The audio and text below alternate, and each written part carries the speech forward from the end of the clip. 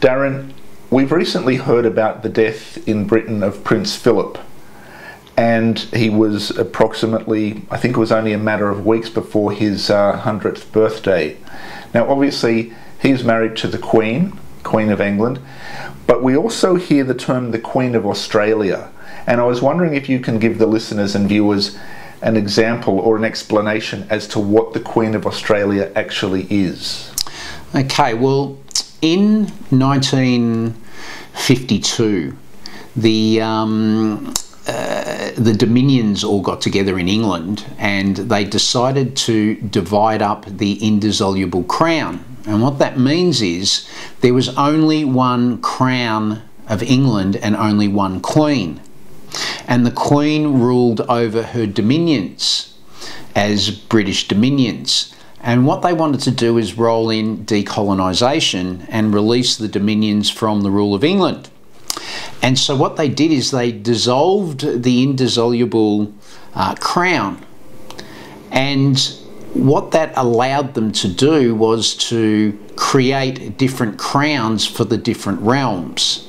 So now this thing that couldn't be dissolved and was one and separatable, this particular crown was now being divided between all the dominions. And so we got the Queen of Canada, the Queen of New Zealand, the Queen of Australia, the Queen of South Africa, etc., etc. So this would all pertain to the Commonwealth countries?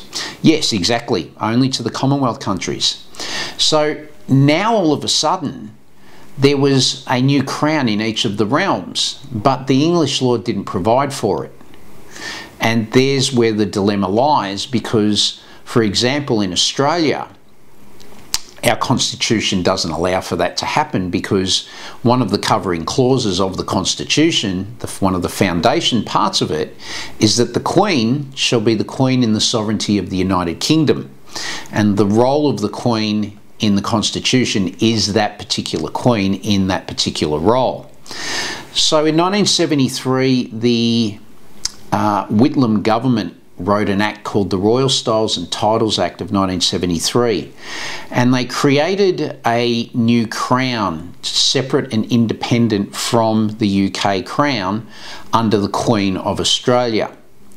Now there's a problem with that, and the problem being is that the Constitution only provides for certain lawmaking powers, and those powers are limited. In section 51 there's 39 lawmaking powers. The exclusive powers are found at section 52, and there's a few other areas where the Parliament can change particular parts. It's called until the Parliament otherwise prescribes. But these limited lawmaking powers do not include a power to create a separate independent monarch.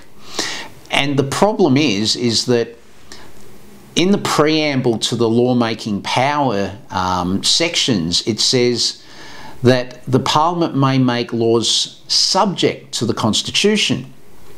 Well, subject to the Constitution means it can't be outside of what the Constitution provides, which is the Queen and the sovereignty of the United Kingdom. So they've got a dilemma.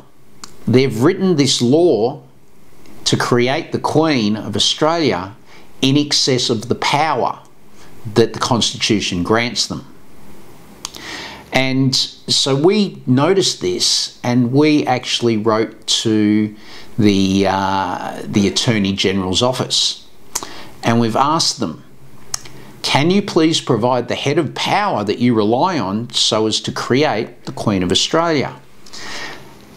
And the Attorney General's office replied with, we have no power to create the Queen of Australia. There is no power to be relied upon.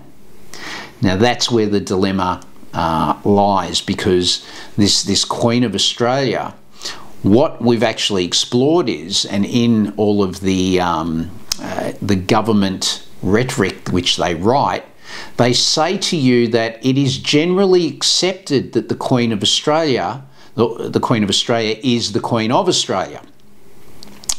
And so we started to pull these words apart that they were providing us. General acceptance. We're not interested in what's generally accepted, what does the law say? What is legal and what is proper and what is allowed by the Constitution? Because the Constitution is a book of rules that constrain the government in their powers. They can't go beyond those powers, yet in this instance they have. So once we've exposed that, they keep on relying on the fact that it is generally accepted that the Queen of Australia is the Queen within the Commonwealth. But that's the problem. When they took away the Queen of the United Kingdom, they actually dissolved the Commonwealth of Australia. The Commonwealth of Australia was under the Crown of the United Kingdom. That actual entity, as established under the Act, no longer exists. And if you go to the Royal Styles and Titles Act, you can actually see this in the language of how the Act is written, and that the Queen of Australia is for application in Australia and not the Commonwealth of Australia. So it's talking about Australia in a geographical sense and not in a political sense. And so there's a game of word mastery and trickery going on with different interpretations in the Interpretation Act, and this general acceptance that they expect you to rely on because they believe it.